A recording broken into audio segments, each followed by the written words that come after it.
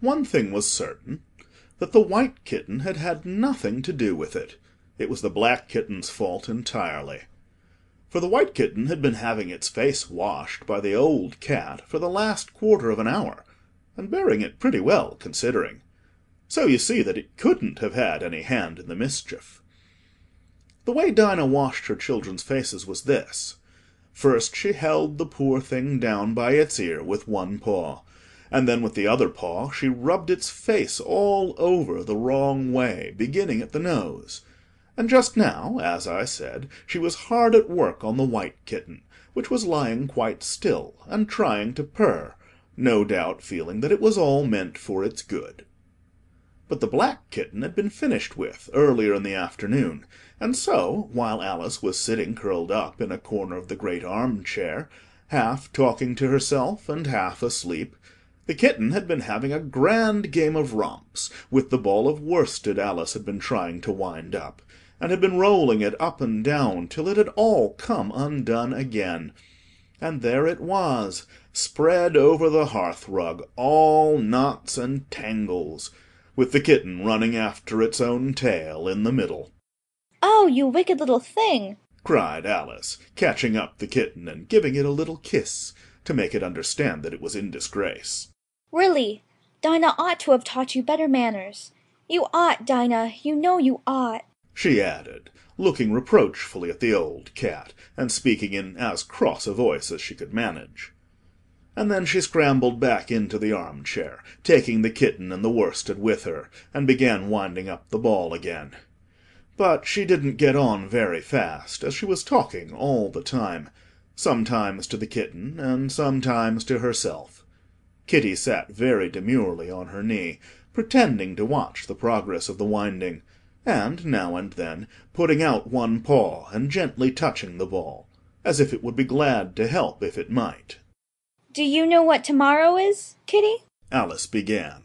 "You'd have guessed if you'd been up in the window with me. Only Dinah was making you tidy, so you couldn't. I was watching the boys getting in sticks for the bonfire. And it wants plenty of sticks, Kitty.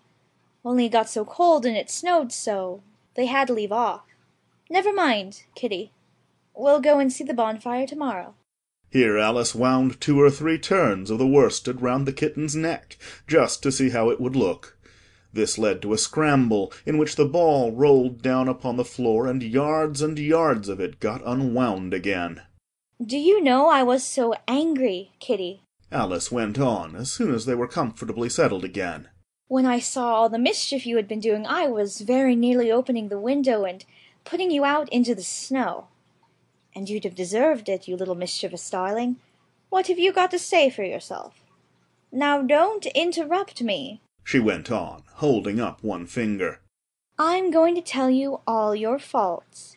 Number 1, you squeaked twice while Dinah was washing your face this morning. Now you can't deny it, Kitty. I heard you. What's that you say?" Pretending that the kitten was speaking. "Her paw went into your eye?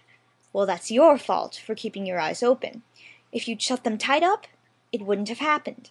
Now don't make any more excuses, but listen.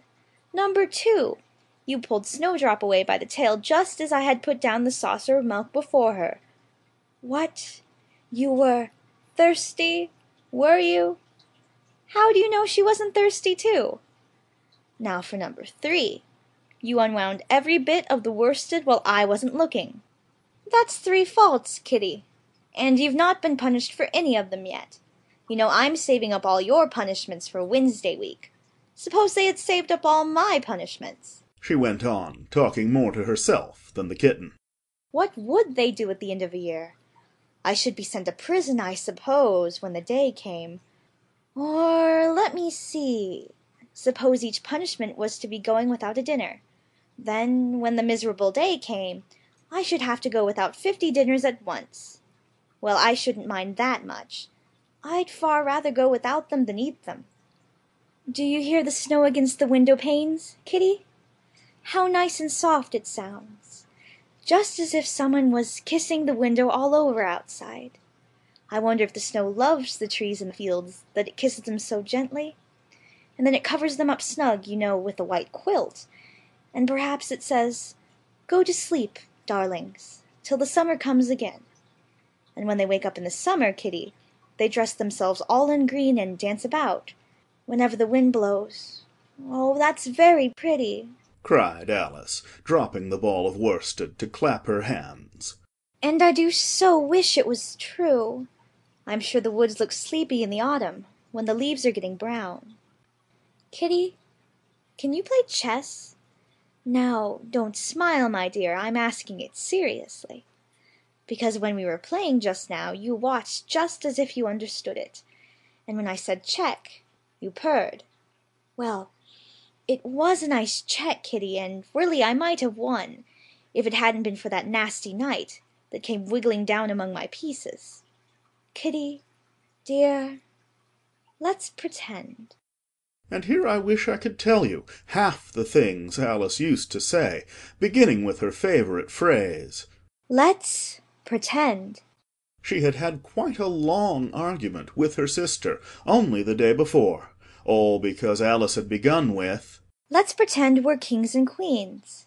and her sister, who liked being very exact, had argued that they couldn't because there were only two of them, and Alice had been reduced at last to say, "Well, you can be one of them then, and I'll be all the rest." and once she had really frightened her old nurse by shouting suddenly in her ear, "Nurse, do let's pretend that I'm a hungry hyena, and you're a bone." But this is taking us away from Alice's speech to the kitten. "Let's pretend that you're the Red Queen, Kitty. Do you know, I think if you sat up and folded your arms, you'd look exactly like her. Now, do try. There's a dear." And Alice got the Red Queen off the table, and set it up before the kitten as a model for it to imitate. However, the thing didn't succeed.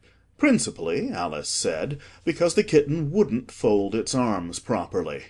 So, to punish it, she held it up to the looking-glass, that it might see how sulky it was. "And if you're not good directly," she added, "I'll put you through into Looking-Glass House. How would you like that? Now, if you'll only attend, Kitty, and not talk so much, I'll tell you all my ideas about Looking-Glass House. First, there's the room you can see through the glass. That's just the same as our drawing-room, only the things go the other way. I can see all of it when I get upon a chair, all but the bit behind the fireplace. Oh, I do so wish I could see that bit. I want so much to know whether they've a fire in the winter.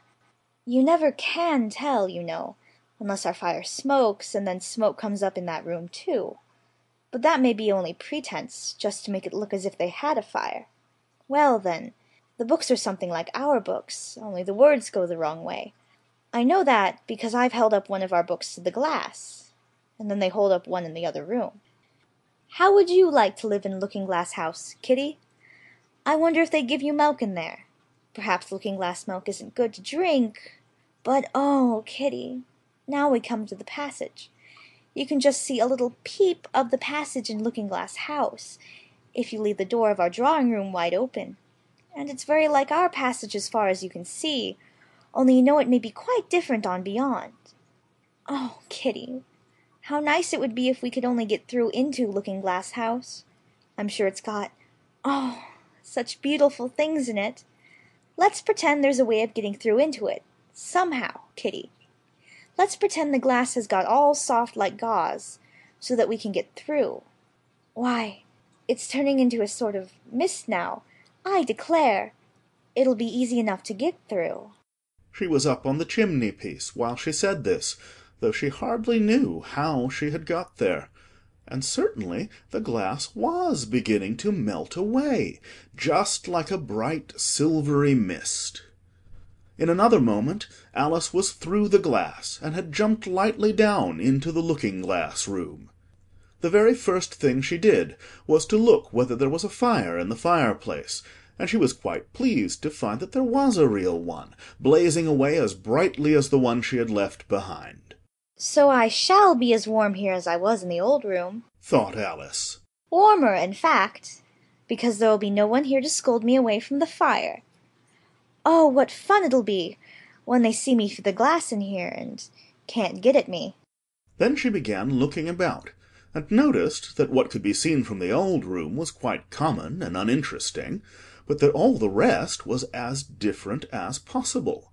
For instance, the pictures on the wall next the fire seemed to be all alive, and the very clock on the chimney-piece, you know you can only see the back of it in the looking-glass, had got the face of a little old man, and grinned at her.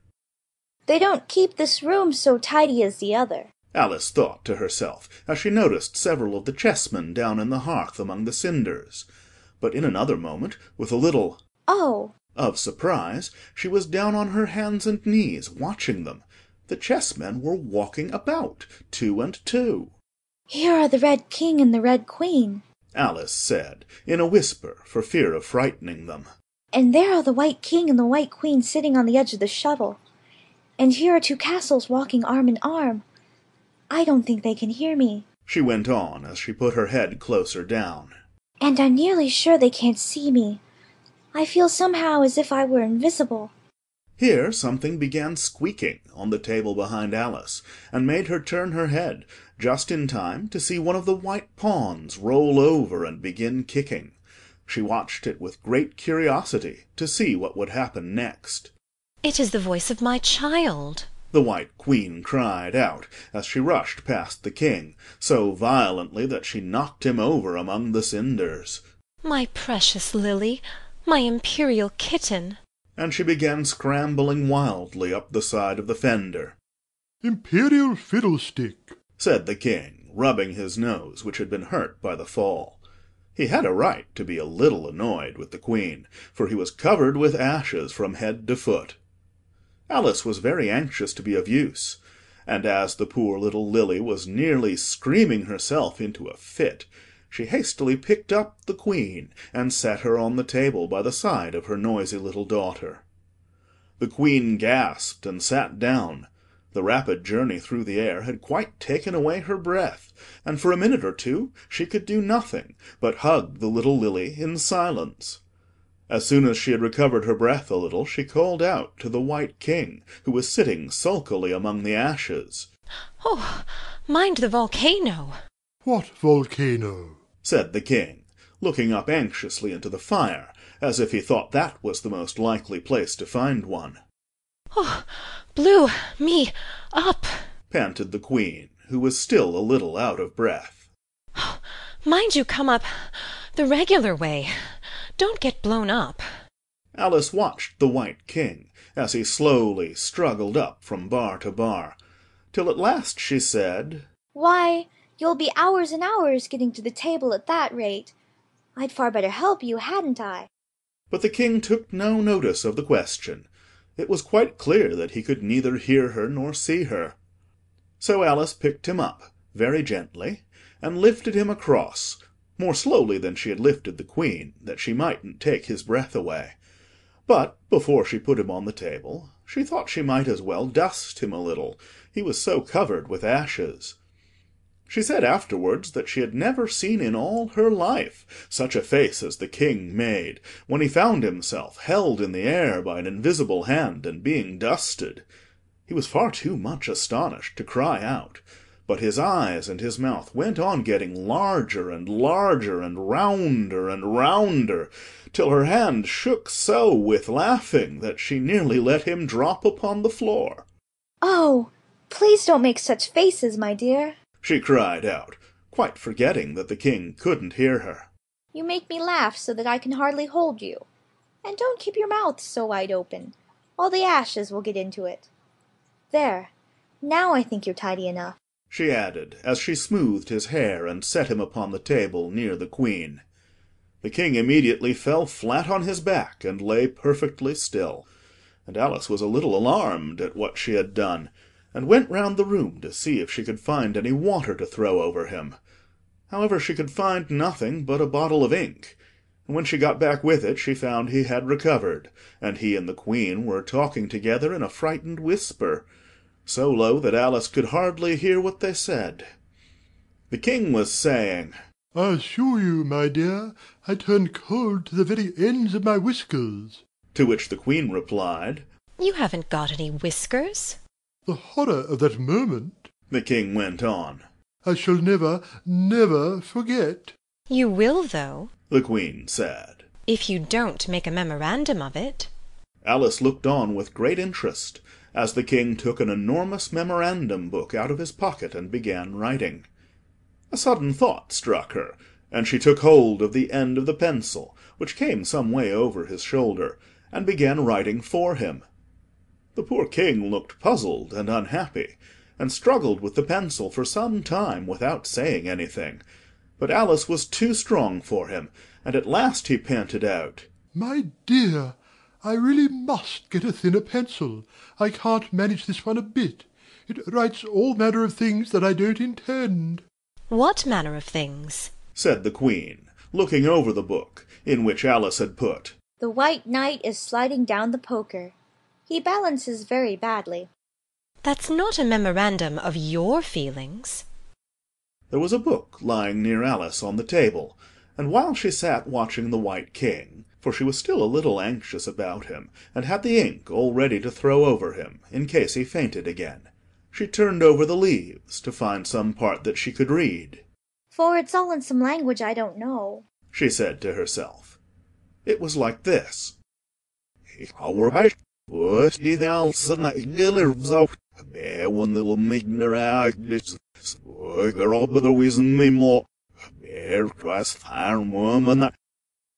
She puzzled over this for some time, but at last a bright thought struck her. Why, it's a looking-glass book, of course, and if I hold it up to a glass, the words will all go the right way again. This was the poem that Alice read. Jabberwocky. 'Twas brillig and the slithy toves did gyre and gimble in the wabe. All mimsy were the borogoves, and the mome raths outgrabe. Beware the Jabberwock, my son, the jaws that bite, the claws that catch.